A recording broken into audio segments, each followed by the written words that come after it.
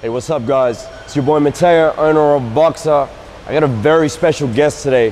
One of the best fighters of all time. 2 times ex-former world champion, welterweight, and Olympic ex-gold medalist. One of the best. ANDRE BERTO. Yo. What's good, bro? What's good, bro? Have a seat, bro. Hey, man, have a seat. Good being here. Bro, tell us, how's it feel to be in this gym in BOXR? Tell him. Man, the gym is crazy. Yeah? I mean, of course, when I came, you walked me through it. It pretty much has everything that we need. I mean, got the vibe, as you can see. We got the fitness area, we got the boxing bags, we got the yoga situation upstairs, and we got a recovery room. Everything under one roof. I mean, you can't beat it. Especially if, like I say, when it comes to us being fighters, we want to be able to have everything close if we can, especially if we're dealing with a training camp. Of course. We don't like driving around, being in all these different places, but everything is under one roof, man, and this shit looks beautiful. It's amazing, bro. Look, I'm very honored to have you here today, you know, and there's a lot of people in Miami, especially, you know, a lot of members, a lot of supporters in the boxing game. You know, as you can see, you know, a lot of work, blood, sweat, and tears has been put into this. And as an ex-fighter, you know, you put that work, blood, sweat, and tears.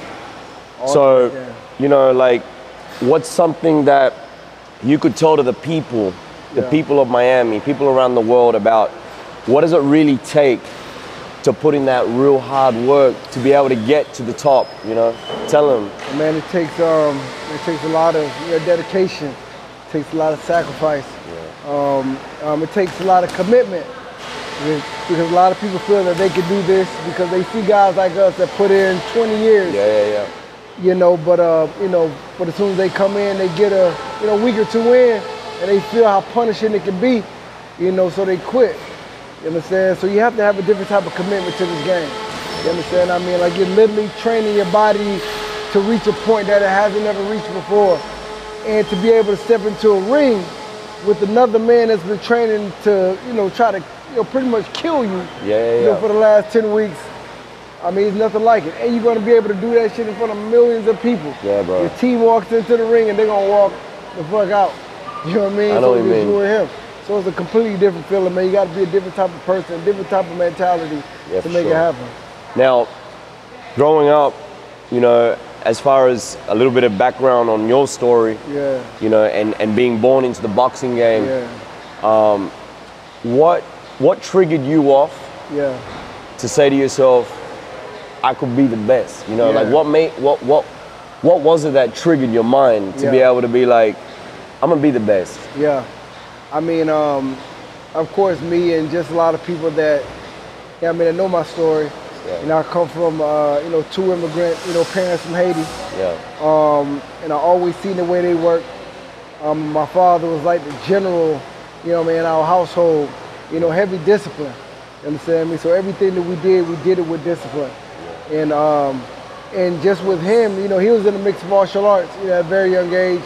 I think he fought in like the UFC 3 or some shit like that. So, you know, like, the mixed martial arts was, it was heavy into our household as well. So to be able to go watch him train in a lot of different disciplines, you know, especially being in the mixed martial arts, I seen him doing, you know, boxing to, you know, judo to you know, any type of other, you know, fighting discipline. So, you know, he took me to the boxing gym one day with him, and I told him, okay, yeah, I'm a tough kid. Yeah, I know I can make it happen. And they put me in the ring with some fat little kid. And this fat kid just beat the hell out of me. You know what I'm saying? It's like, and I didn't understand it because I was stronger and, you know, I was faster, but he had the technique that I didn't have.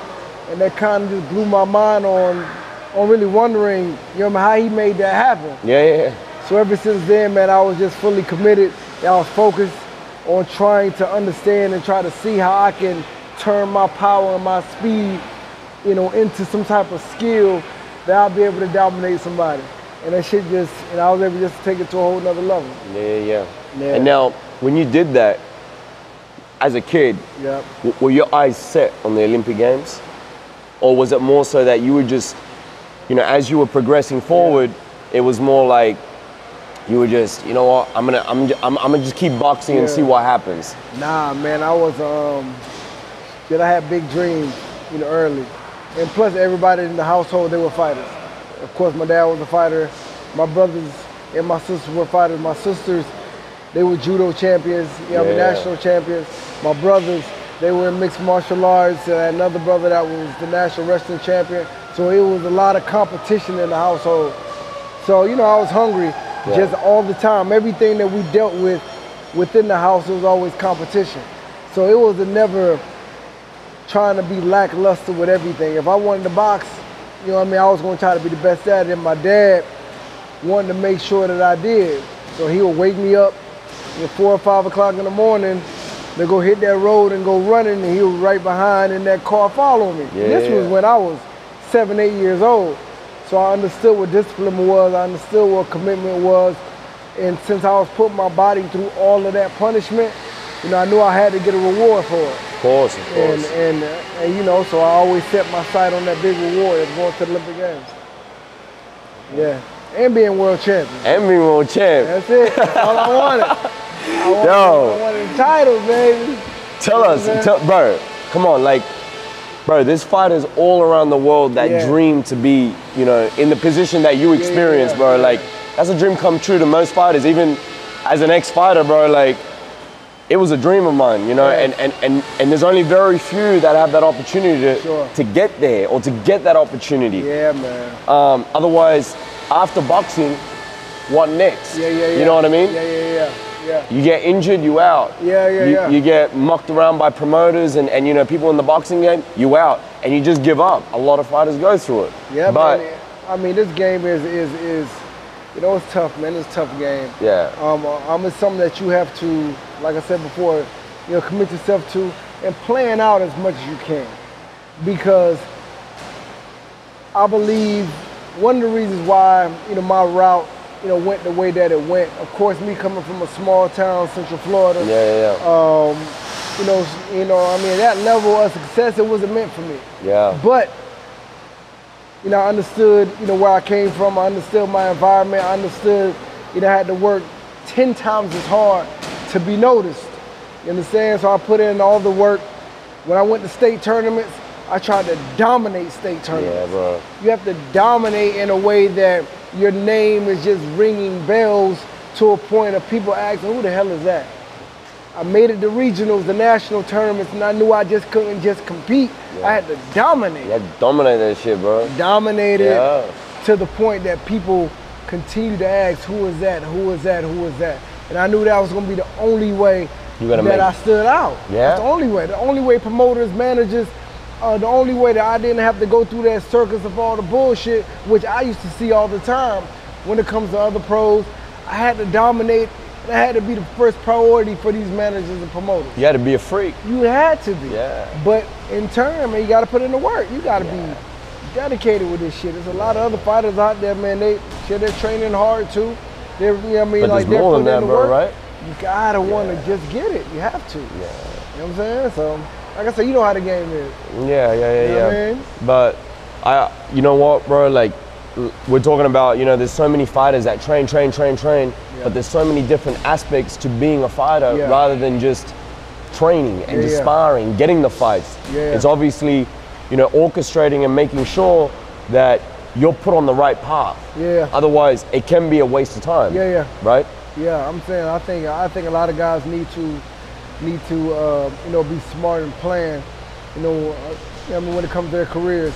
And one thing that I did, to be honest, you know, when I seen where everything was heading for me, you know, as an amateur and being able to get to the Olympics, I sat home and I planned everything. I was getting calls from, you know, all the big, you know, networks, from HBO, Showtime, from all the managers, all the top promoters, and I really sat down and planned where I wanted to go. I knew what manager I wanted to go to. I knew which promoter I wanted. I knew what network I wanted to be on. Okay, you know, how am I going to, you know, just try to make sure I make this stuff happen? I got to sit in these meetings, but I already know what I want, and I have to try to plan it out. So make sure that you have to try to plan your career you know, when it comes to this fight shit. If you don't, if you have no clue, these managers and promoters are gonna be able to do whatever they want with you. They're gonna eat you up alive. Eat you up alive. So, you know, you gotta have a plan. Got you. For sure. What's one of the most magical moments in your boxing career, bro? Most memorable moment? Man. That made you feel like, yo, after all these years, you know. I mean, of course, man, I think, you know, it has to be, well, I got two, of course, you know, pinnacle of the winning my first world title.